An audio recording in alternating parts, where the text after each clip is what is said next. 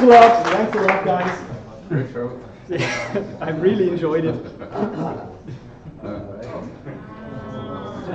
Yeah, I'll be back. Too early. Too early. In German we say Vorschusslorbeer. Genau. That was too early. Now my Steam account I have for one game I have on my laptop just popped up. Okay. So guys, I have the honor of introducing a Linux container with a special focus on Docker. For the persons who have been on the talk before at the VHPC. Oh, what's happening?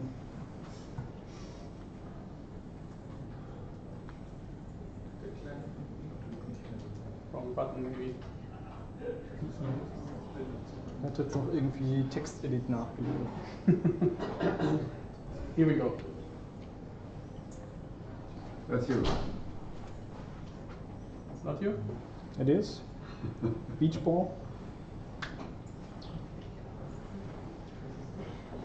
Same shirt. No, different one. Okay. But same shirt. This guy. Yeah, something. Or maybe it's this clicker thingy. No, it's all applications coming up. It's a very old laptop. Go to page 2, maybe. There we go. So, I have the honor to give the introduction on Linux containers. It's labeled Linux containers in a nutshell. It is mainly focused on Docker containers, but we'll also take a peek look what else there is around. So for getting started, I'm the one keeping you from more dessert. My name is Holger Gantiko. I studied general computer science in Furtwangen, the only university in Germany with like 2 winter semesters. It's really cold there, and it's in the Black Forest.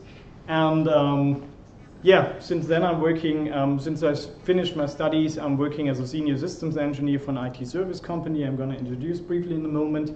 And I work with a team providing IT services for customers in the field of automotive mainly. So we operate HPC environments there, not really top 500 scale at least, but more a few hundred or 1,000 systems, not cores. So the engineers, they are dealing with CAE applications. So as I said, engineers. Furthermore, I'm a part-time research student at the Institute for Cloud Computing and IT Sicherheit back in Furtwangen. So if anybody should be interested in these topics, can get in contact with them. The company I work for is Science and Computing. We're around for like 25 years, a bit more now. And we were acquired by Bullwans, and due to this, we now belong to Athos. So this is probably going to be one of the last talks I give as SNC, because we will be rebranded. And our customers are mainly, as you can see, all over automotive all over Germany. So this is going to be this soon. So don't worry, we're the same people. But just in case if anybody should be looking for a job, you can contact us here. And so enough of the commercial break. What's in about the talk? So first of all, we look what Docker is, then why Docker matters for HPC.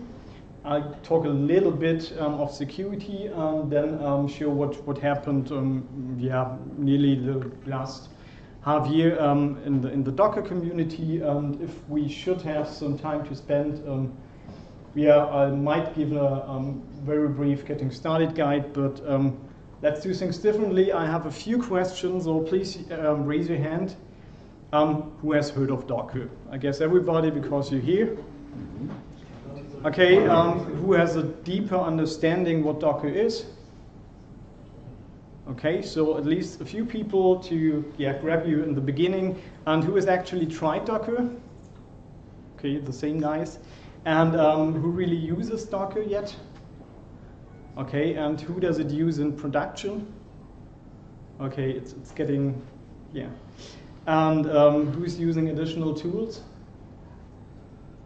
Okay, the reason behind this was to get an understanding of your background and where we should start and pick you up. So what is Docker? I'm hoping it's going to be a bit fun, straight after lunch. So first of all, Docker is sort of a hype topic for quite a while now, and there's currently no conference you can attend without finding talks about it.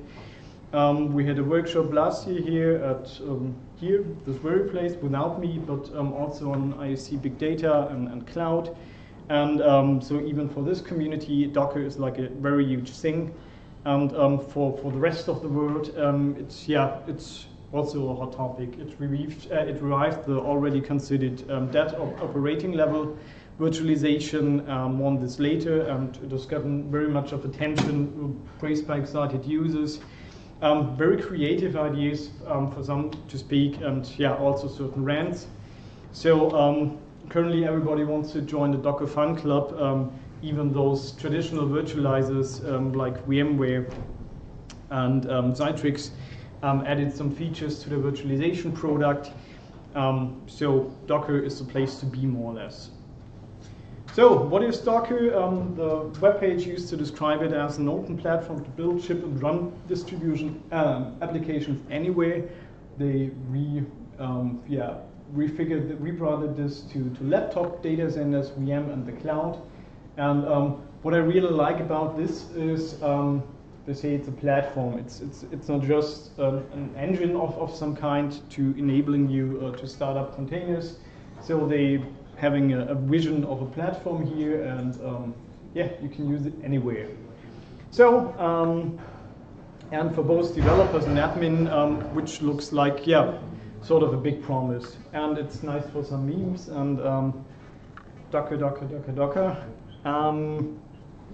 So let's get started with a very little Docker 101. Back in 2013, Docker was started as an application for isolating applications, and it uses operating level virtualization. But at its very core, it's an application that simplifies the provisioning, transport, and isolation of used resources. Container A is meant to not be able to access what is inside container B by default. It uses kernel technologies that are C groups and namespaces at its very core, and it formerly used the LXC interface of the Linux kernel, but now they moved to their own lib container. It also offers tons of nice features. I'm going to cover a few later.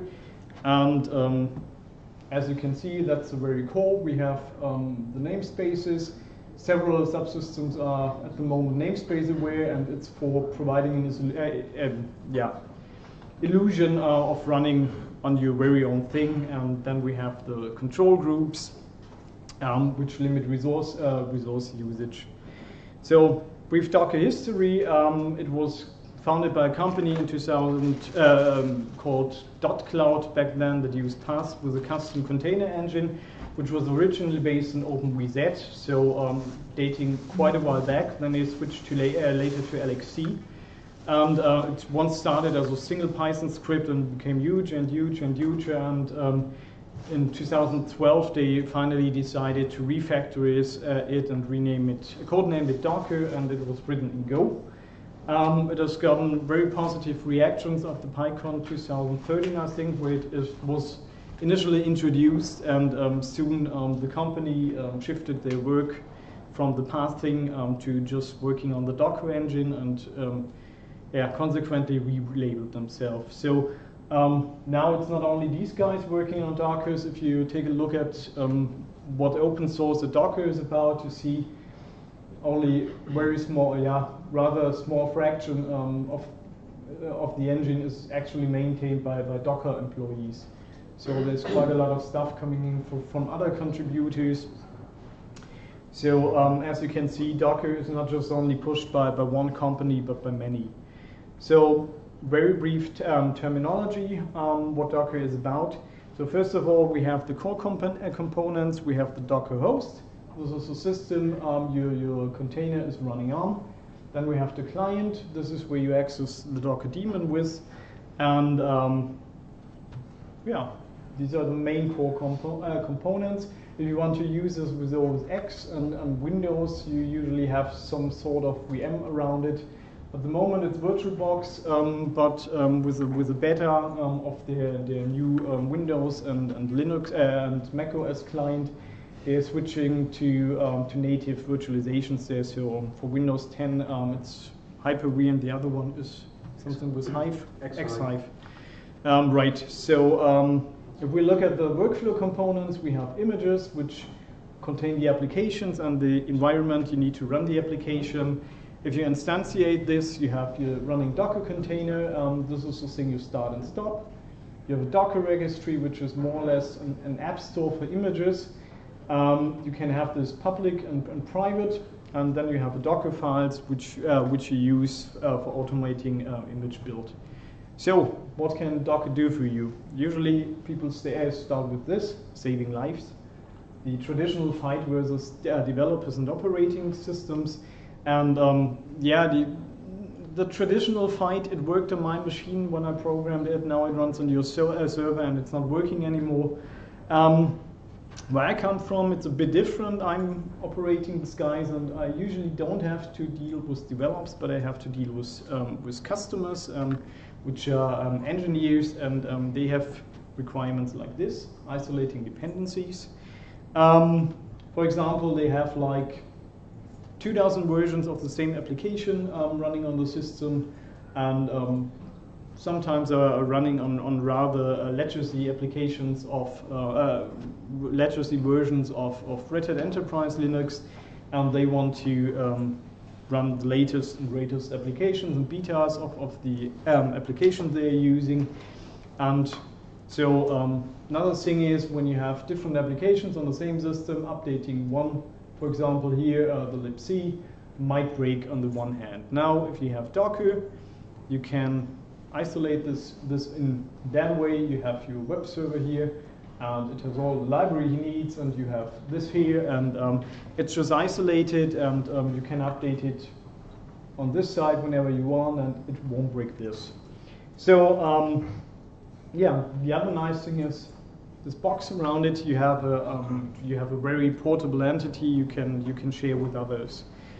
So yeah, basically you can have the same container running on your laptop, your workstation, your cluster, the cloud. You get it. So not completely typical example. What we use Docker in a customer environment for was this. This is an example for how Docker came to the rescue of dependency. Dependency hell, and how it was solved by Docker. A colleague of mine was tasked to do the following.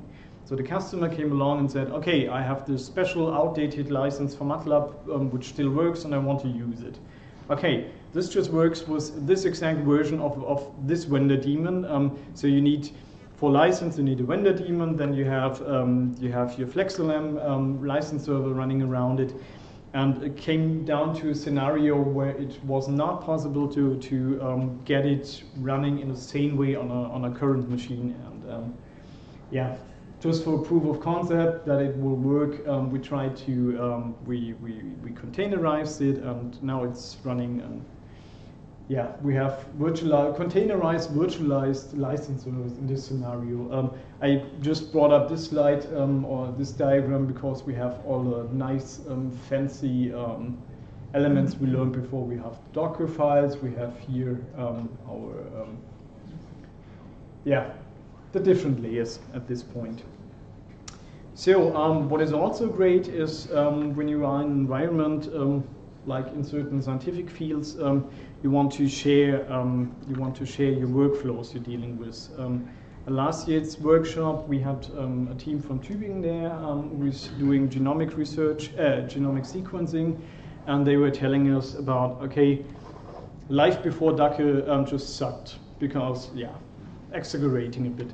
The point was they were working at their institute, and they're wanting to ship their whole processing pipeline. So they don't just have one application which is doing something and is easily shareable. They have tons of, or several applications which are interlinked, and they want to share it with different institutes. And the problem is getting this running at someplace else is usually quite stressful.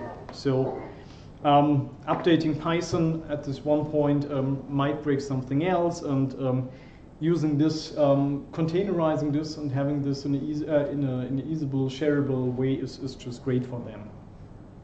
So this is just something which is really great for researchers here. So another nice feature we have, you can have layered images, so you can use reuse your base image, put different stuff on top of it, and reuse it again. And this is in so far great because it makes the Docker Hub at least a bit comparable to GitHub. So you can take someone else's work, base your work on it, and share this again with someone else, and he then does something, and it's just nice for working together. So as I mentioned before, this is also something that makes Docker great, the ecosystem around it. So if you take a look at this, they are always good at running those things Docker style. We have tons of options now at the moment for orchestration. We have hosting options, and so on and so forth. And so Docker. That's what it reminded me of. So yeah, Docker is Docker now in some ways some magical virtual machine. Some people tend to see Docker this way, but that's not the way it is.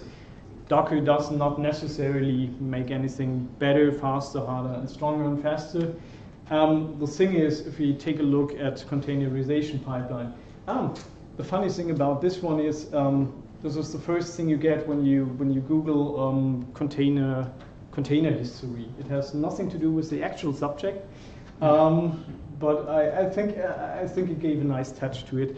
The thing is, if you take a look at the timeline, I'm absolutely aware there are other virtualization options for Solaris and what else there is around, but for the x86 market, everything started with VMware back in '99 when they brought along VMware Workstation 0.0, and soon after this they had a server version. 2003, Xen came to light with this first initial release.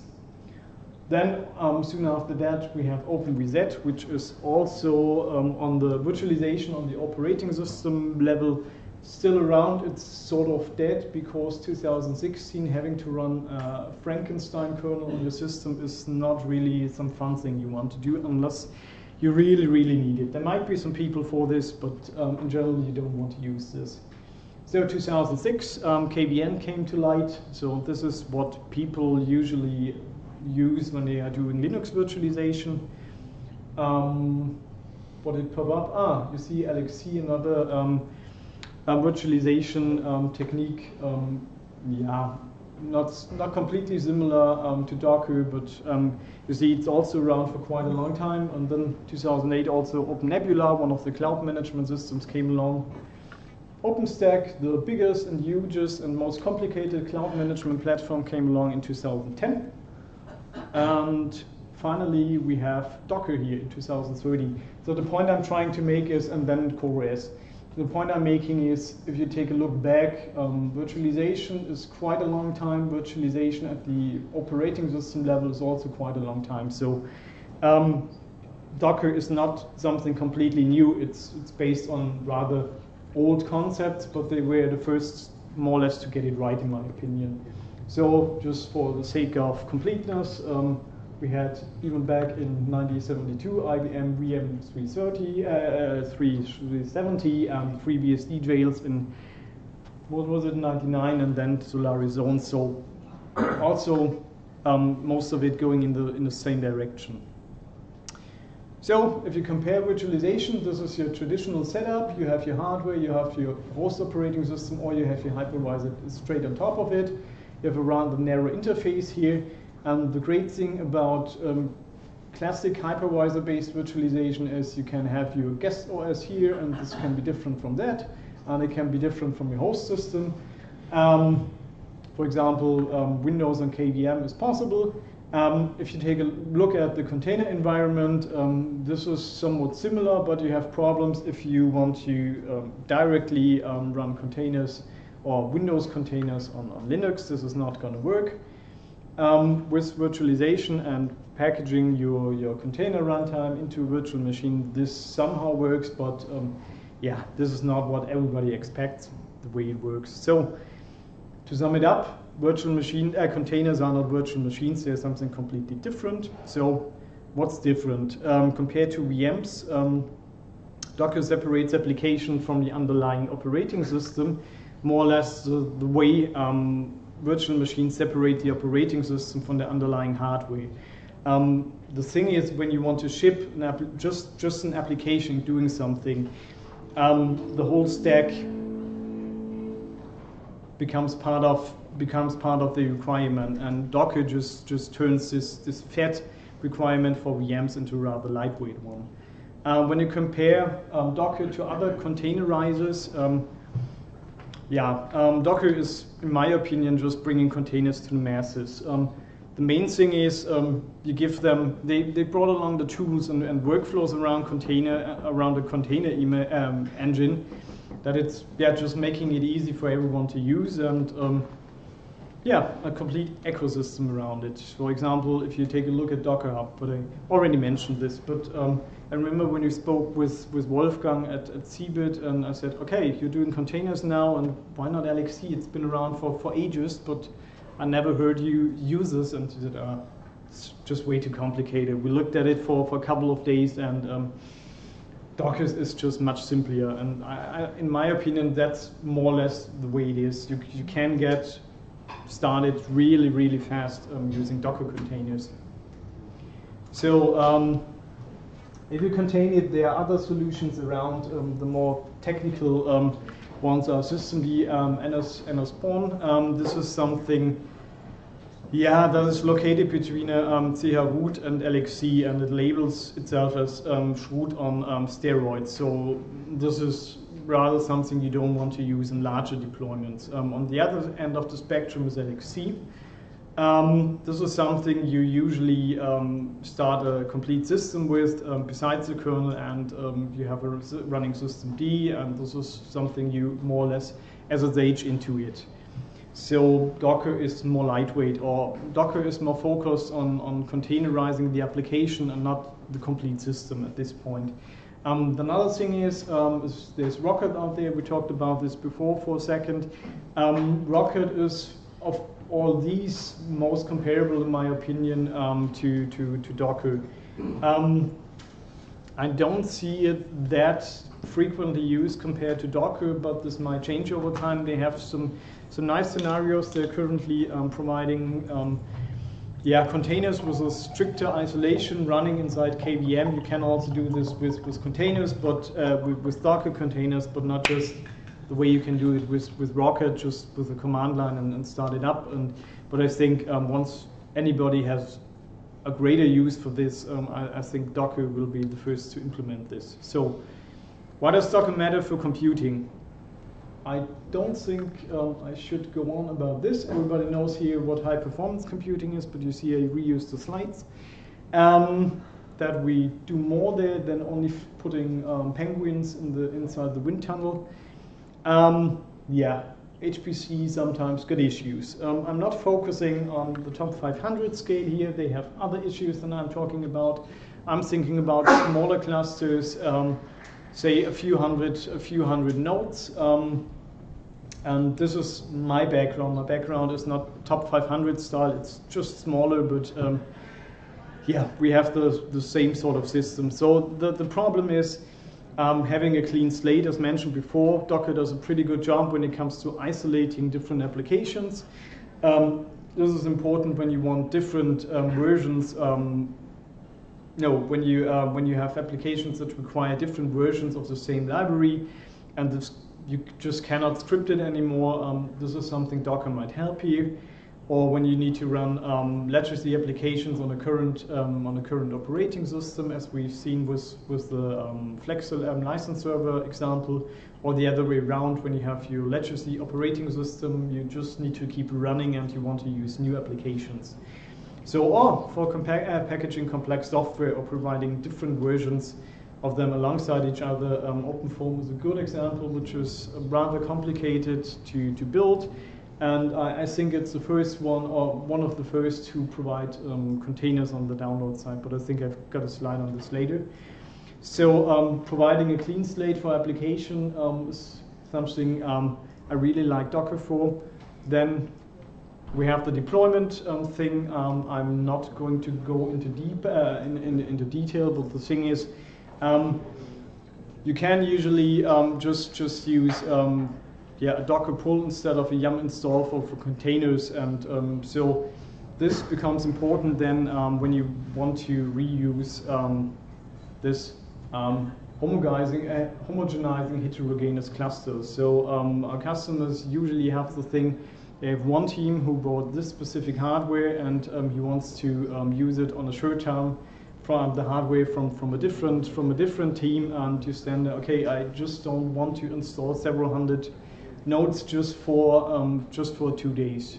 Everything is automated and it works, but it's just not something you want to do.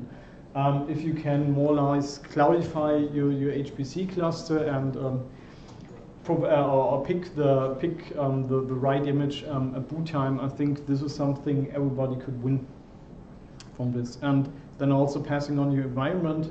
What I already said before with the genome sequencing guys who were able to share their pipeline for doing their things. I think it's great for this. And as I said, sharing complicated applications. OpenFOAM is one of the first, let's call it ISVs here, to provide Docker as containers. But I think over time there are more to follow. Perhaps Wolfgang can shed some light on this later. So another thing is reproducibility, science. When packaging the application and freezing the complete environment or workflow as a Docker image, you have always the possibility to go back in time and use this exact version you packaged like, I don't know, 3 years ago. The thing is, you have lots of fields where you need reproducibility. You have run this simulation like a year ago, and due to some reason you have to rerun it again. In automotive, for example, due to certification.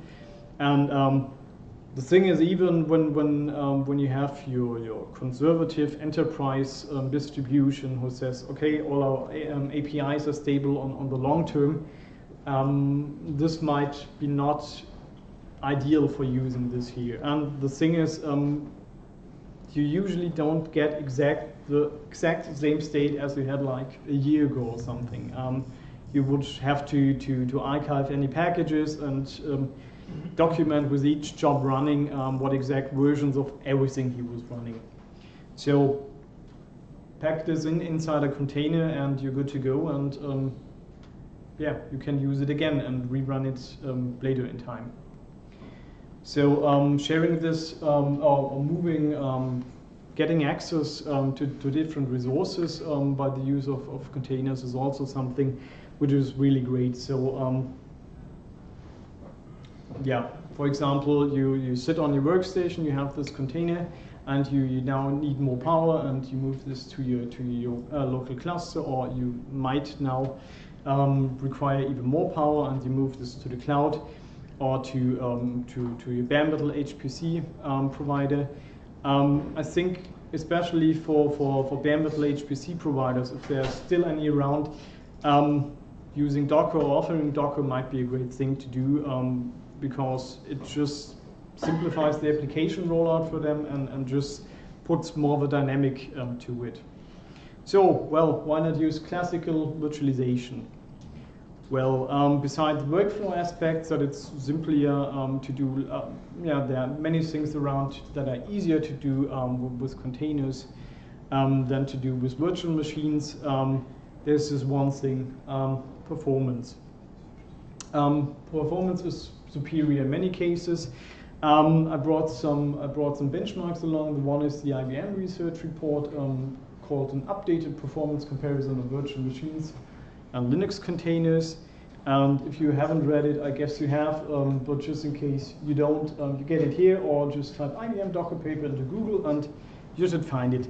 The thing they did is, want to take a picture? Oh, that would be pretty nice. Oh yeah, thank you. Because I want to read it and try it. Yeah. Great service. That's what I'm here for. The thing is, what they did is they compared a setup on IBM systems. On the one hand, using bare metal or running their benchmarks bare metal versus KVM versus Docker, and they did a really wide variety of tests with different storage systems, different networking configs. They had as benchmarks, they had linpack, they had random access for memory access time, they benchmarked the memory throughput, network bandwidth, network latency, block I/O, and then as a more real-life scenario, they had a Redis database and then MySQL. And to sum this up a bit, everybody can read for themselves. The thing was, what they came out with is that the performance, Docker versus KVM, Docker performs in all scenarios usually better than KVM, or and that KVM usually goes hand in hand with a lot of performance, even though it has gotten much better over time. Did they also compare executing these programs on the normal OS? On the what? On the normal OS. Bare metal, yes. Bare metal, yeah. They did bare metal versus KVM versus Docker. So how are the comparisons with bare metal? Just give me like 2 seconds, I'll come to this. But you got a business card for the Raffle? Okay, so this counts. This counts, yes. It's the first question, so. Okay, so Docker versus bare metal, the summary is there was very little overhead, even though one should be taking aspects like NAT on choosing the right storage backend into consideration. So, but it's usually, I've got this here. You have to decide at small details, but the performance overhead is rather small. What we also did at work is, this was published at closer to 2015 or something. The idea was to summarize the benefits of container-based virtualization for HPC, and then just add a little CAE application. And thanks again to Sebastian Klingberg for doing the benchmarks. The summary is that we lost like 2 or 1% depending on what we use as a storage backend for scratch space. Yes. Did you optimize the user land within, or do you run the same? Ask Sebastian. Yeah. I think he did not optimize both. I think it was just the operating system, the way it was installed, and then put Docker onto this and made a container with the same environment as, and then. Okay. Was there another question? I just saw a hand over. Okay. At the one process, I think is no. Now rounds. Okay. The thing is, those rounds do not really compare with each other. It was not that they were started at the same time or something. We just needed some sort of way to visualize this. So I was wondering that the native token needs more time than the Docker local. We'll have a look at this later. I hope but I didn't you see that in many cases. So there are in the mean many applications on that, and there is usually plus minus 0.5% differences above and below. And nobody really knows that. So what are the errors on these numbers? Is this maybe just a result of noise in your runtime measurement?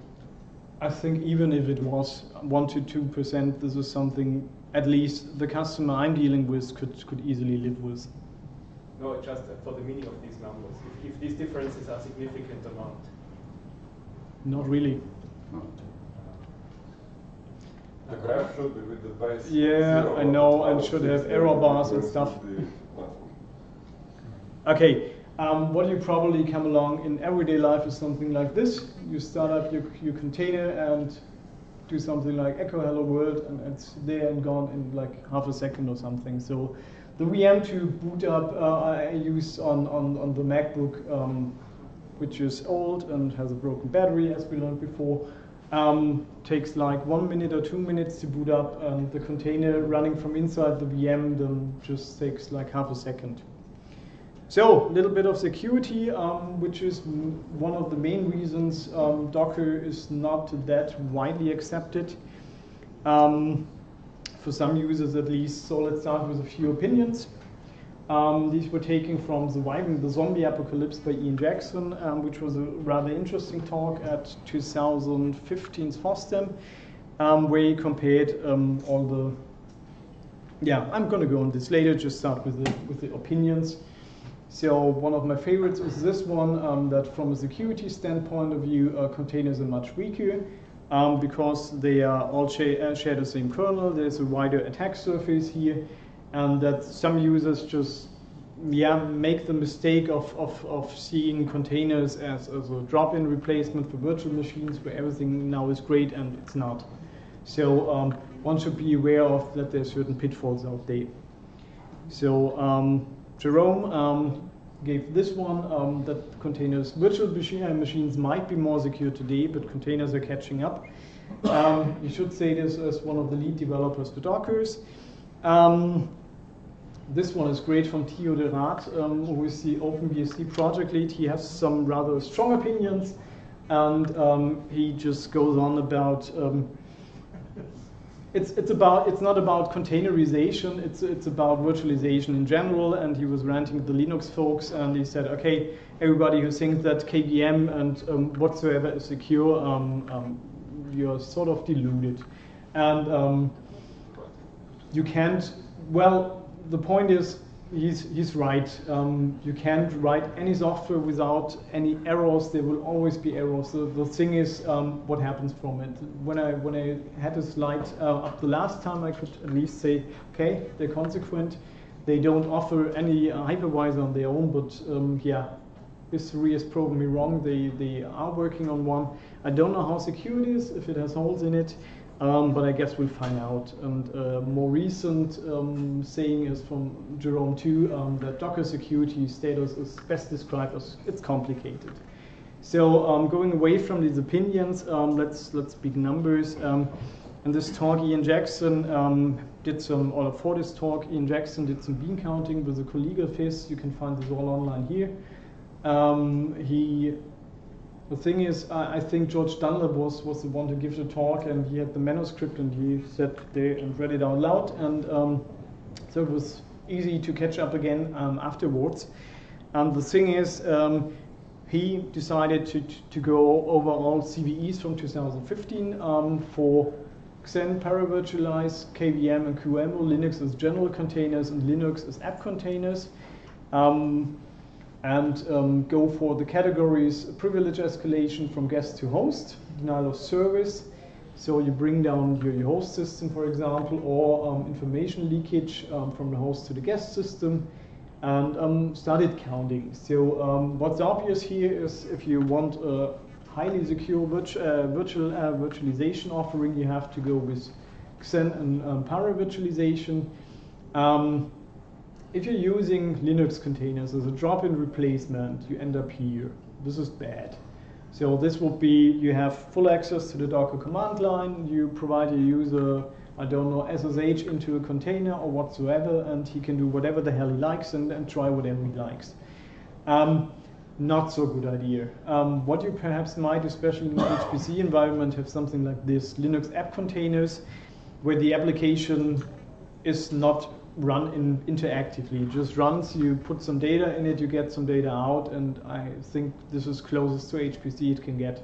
And if you take a look at the number, it's almost on the same level as KVM and QEMU. So the technology itself must not be implicitly broken here, I guess. So what is a problem is certain misunderstandings. For example, this post here from the lovely Jeff Brazell, which was one of the more core developers at Docker, had this blog post where she talked about how she containerized the desktop application, and this was like sandboxing for her. And first of all, it's not sandboxing, but we'll I'll go on this later. Just explain what she did. She started, okay, I want my MUT, my mailer containerized. Okay, I have to put in my MUT RC that he knows where the server is, and so on. Then the next step was, okay, I want to use Spotify. I can't hear sound. Okay, I need to pass on the audio devices. Then Skype with video and blah, blah, blah. And this built up even more. So a final entry was this. She was able to use gparted inside a container. Okay, fair thing. What she did is she did pass her dev SDA inside the container, and then she could run a containerized gparted D. Okay. you can do this, but this definitely is not sandboxing. So it's just an issue of carelessness here usually. What was great, it started lots of discussion. Let's sum this up a bit. First of all, they told her that it's a bad thing to use X11 in comparison with containers.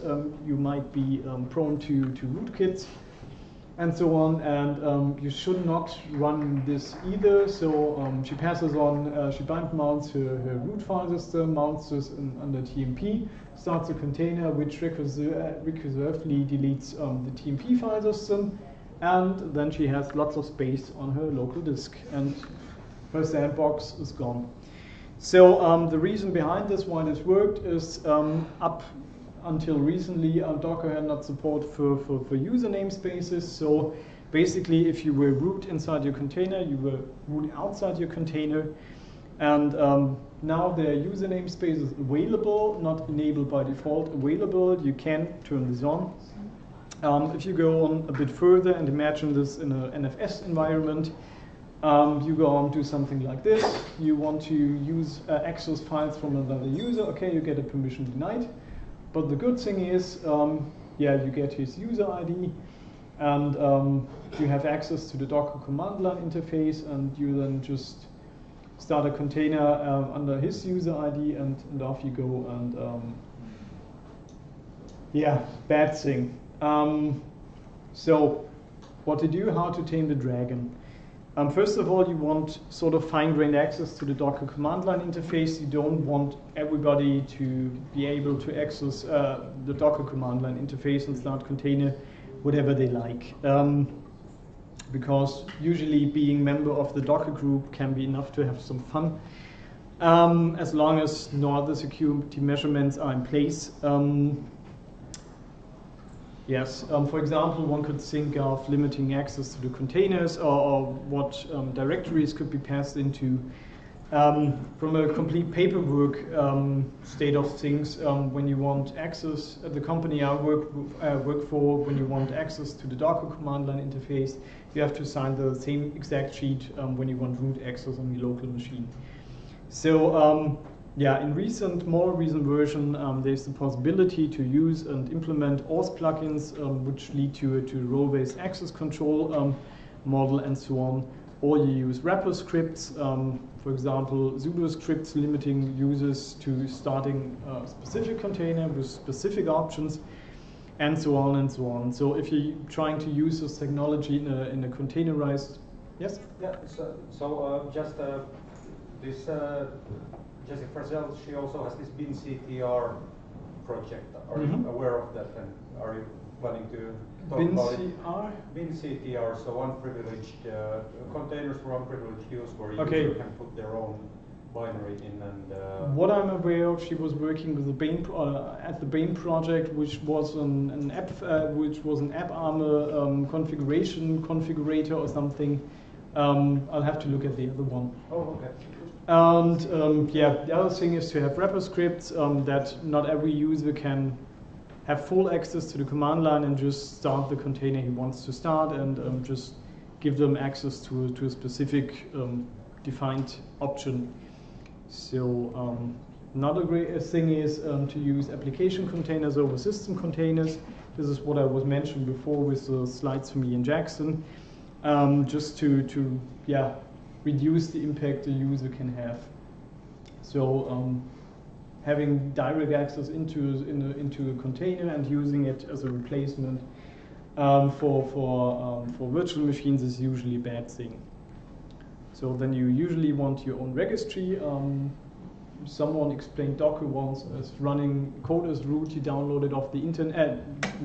Running code as root, you just download it from the internet, and giving it full access to your local machine. And you should at least think about curating sort of things, your own images, and being aware of what's inside, or sticking to the official Docker images, or to the official images available on Docker Hub, to be specific. And yeah, you should not use, or you should not do everything you can do here. So what's new?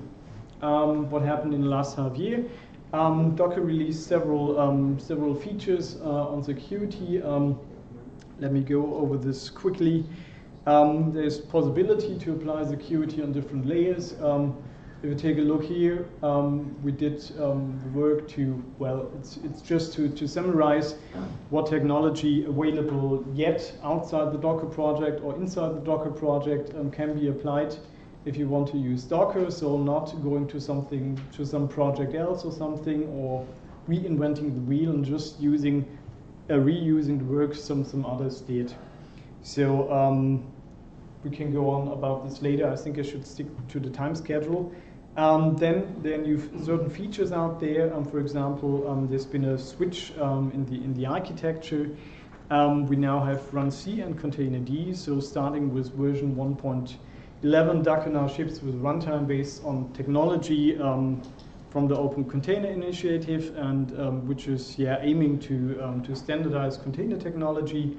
What has changed to user? Actually, not really much. He can use the same tools as before. The API and the command line tools have not changed. Under the hood, a lot has changed. All the work goes towards breaking Docker down in smaller components and not having this one blob. And the thing is, you want to be able to have these components interchangeable. And the next aim is more or less to improve stability and performance, as containerd's integration came with a massive code cleanup at this point. And they say they also found some historic bugs they have now fixed, so which was a good thing. Performance-wise, the new setup is not slower, so creating containers should be even faster. That's at least what the blog post said. I haven't had time to try this out myself. So they're hoping for more performance optimization to come soon.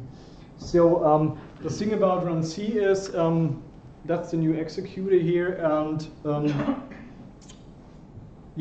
this is the executor bundle with the engine here, and the idea is to make this interchangeable. So if you have some sort of project, or you want to have some other technology here, that you can interchange this part with swap out runc for something else, which is more security aware, whatsoever, even more performant, and so on. That was the idea here. And you could also, prior to this, if you want to install a new version of Docker Engine, you had to kill all the containers. And nowadays, since it's not running as a child of the Docker Engine anymore, you can just reinstall Docker Engine or update Docker Engine, and then off you go. So it's not a hard dependency anymore that the daemon has to run. That's a good point. That's also nice. So starting with version 1.9, Docker now includes support for multi-host networking that works with Swarm and Compose. And this allows the creation of virtual machines and the possibility to attach containers to them. So you can create network topology more or less appropriate for your distributed application the way you want. So the networked containers can now span multiple hosts and seamlessly communicate with each other. And setting up this, that's mine. You can have one. No, sorry. So what was I saying? So you don't really have to worry anymore on what host system your container lands. So, and there's a new network command line interface. I guess we'll skip this. What happened on Docker 2016, which was conveniently in conflict with this conference here. Yes. Yes? Just because we're just mentioning networking. So the last time I think we had a discussion about remote direct memory access, which was not actually possible, I think, in Docker. Is this now, was there some progress? Because last time I think Christian has something about RDMA later. Okay. Yep. So. But if you get the business card for the raffle, I'm still. There's one missing too. I saw him. I will touch on this later. Yeah, we'll cover this topic later. So what is new? Docker is moving to a more App Store alternative. They brought out the Docker Store, which is their label for quality assured containers. That's what the marketing slide says, and it provides security scans. They check for the correct usage of open source licenses, best practices respected when packaging, payment models are also included. The idea is that you as a contributor or container packager upload their container on this Docker store, and I don't know, they charge like $2 or something for your container, and then you split with Docker Inc. So that was their marketing plan here. This does not replace the Docker Hub. The idea is just to have the security scanning, quality assurance, and this stuff integrated and paid for. So another thing is they now have a easy cloud integration with Amazon and AWS. Don't ask me on this. I just looked up the conference finished 2 days ago or something, and now they have also support for distributed application bundles and a services command, where a service is a set of tasks that can be easily replicated and scaled. I think, were you Christian? Were you going to talk about this a bit too, or you have some update? Or Christian at least has some update on what happened on DockerCon 2. So yeah, we joined. Right. The main point at DockerCon, more or less for the 1.12 release, was orchestration. So yeah, starting a Docker Swarm has gotten much simpler. You just start your master node with Docker Swarm in it, and just join the master with one Docker Swarm join master, and then the port 2337 or something, and it then does all the magic certification, rotation, and TLS authentication, and so on and so forth. And at least they put some work into this here. So, as I'm already a bit over time, I just think I'll start the part with installing Docker. Everybody should be familiar with this, hopefully. If not, download Docker Toolbox. If you're on a Mac, you end up with Kitematic, which is this App Store thing, and command line interface as well. See, that's why I came up with the App Store for containers. It just looks somehow familiar, and you're basically up and running. Don't hurry, we finish 10 minutes more. Is anybody interested? Otherwise, I just really skip it.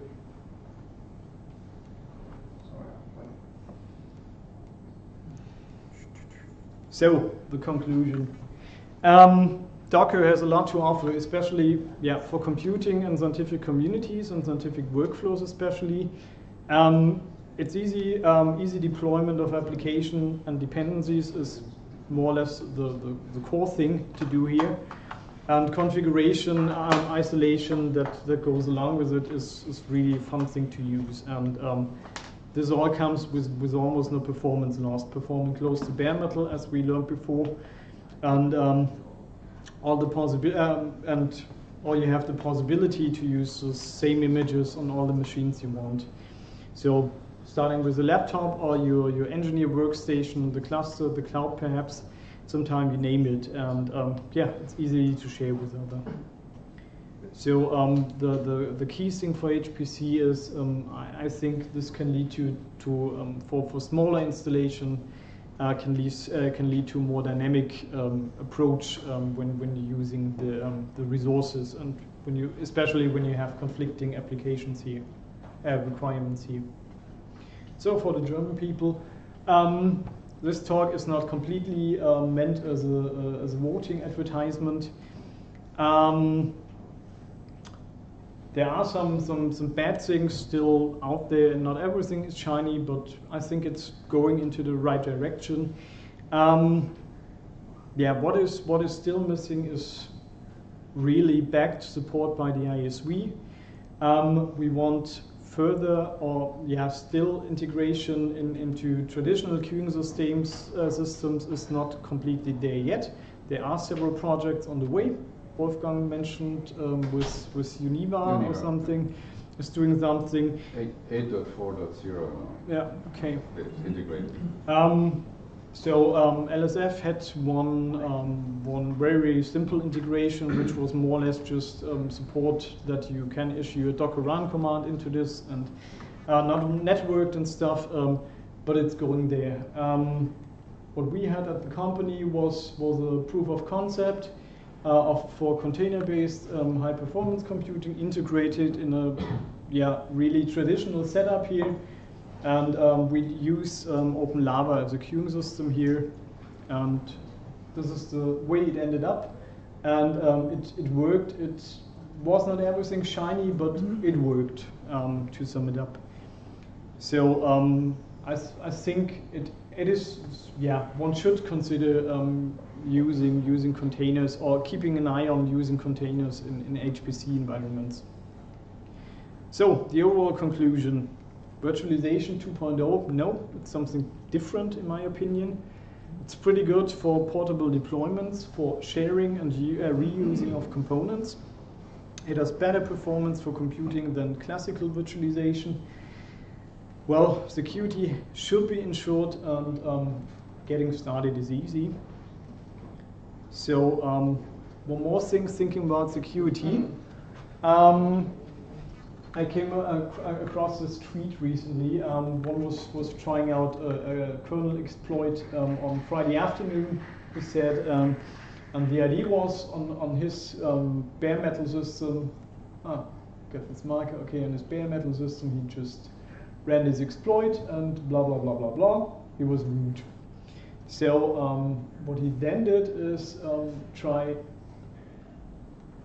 this thing out inside a container, and he has a security option, had security ops, no new privileges, and he then started the exploit and blah blah blah blah blah blah blah blah blah, even more output, and he was not root. So you see, container technology, especially Docker, must not always be that bad security-wise speaking. It was lots of technologies. You have to be aware of what you're doing, and well, you should not shoot yourself in the knee at this point. So, thank you a lot for your attention.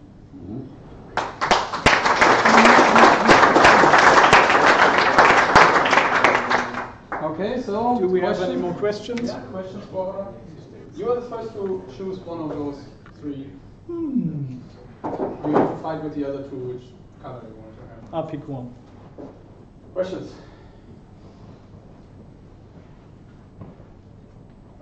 Are you aware of other performance benchmarks besides this IBM paper, like testing different architectures, different parallelization paradigms? There should be because some. There must be at least some performance. There should be some out, but it's, to be honest, it's less than I'd expect to. Okay. I think many are, or many who have rather complex architecture probably fear the integration and setting up MPI and blah blah blah, and that this might be the reason for limited benchmarks. So if you go out and look for container benchmarks, you will find lots of these. But in the real world or in a large scale HPC environment, I think there's not that much around, at least that I'm aware of. Okay. So if you should have resources. Yeah. I was recently at a Cray user group, and there was quite a lot of discussion around containers, especially Shifter there, and that was very interesting. You don't say. So there's also like a lot of stuff going on there in the very high end on this. And one thing that was discussed are these, providing golden images for the users, which have well-defined, well-organized application stacks, so they don't do the wrong choices. So do you already know of these kind of good golden images for HPC type containers or golden containers? Not really. Okay. But I think that's something that the site has to decide on, right? So that's your environment, and then you should, as an operations guy, should provide the golden image. I mean, you cannot, I think you should not, or maybe if you won't get it from someone else's side and then say, okay, that's now our side. Well, I've been kind of playing around with easy build, just creating easy build, just standard, and that, I think that is a good.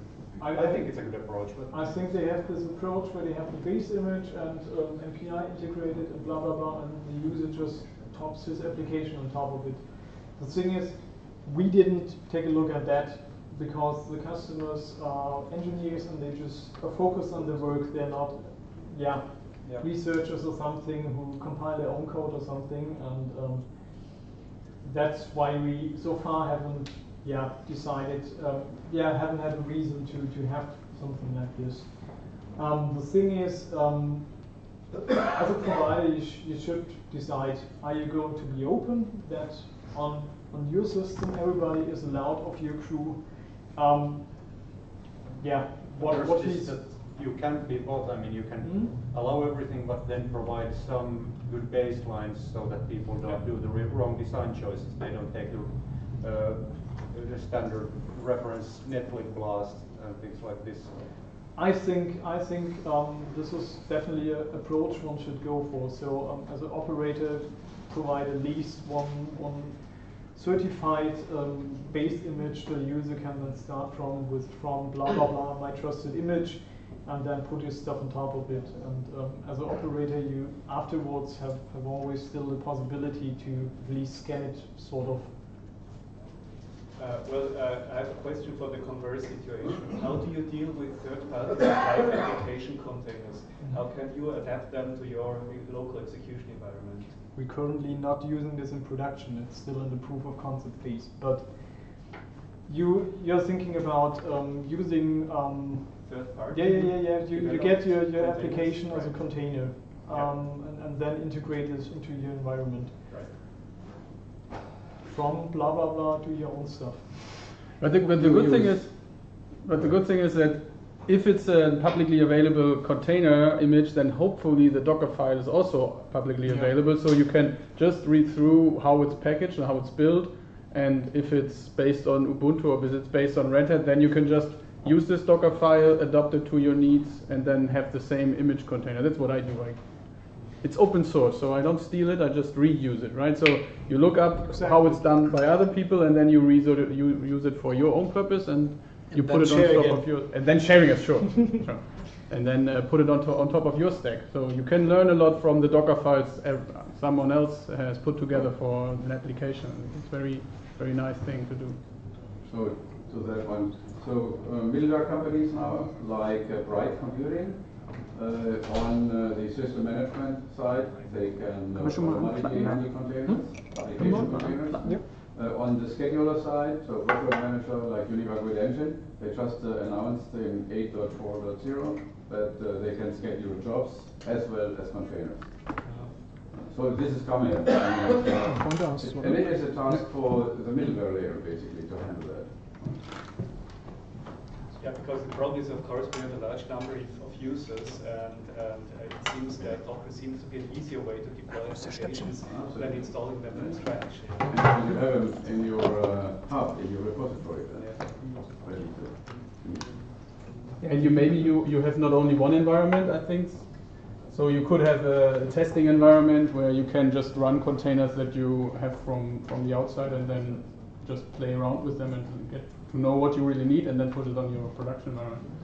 I mean, that's maybe not for big systems, that you have a big system for testing and a big system for production, but I think it's reasonable to have a little playground where you do not have so much constraints. Sorry. Maybe just a naive question about Windows. When can I pitch my wine over systems in order to containerize Windows application? Yeah, when Windows has Linux.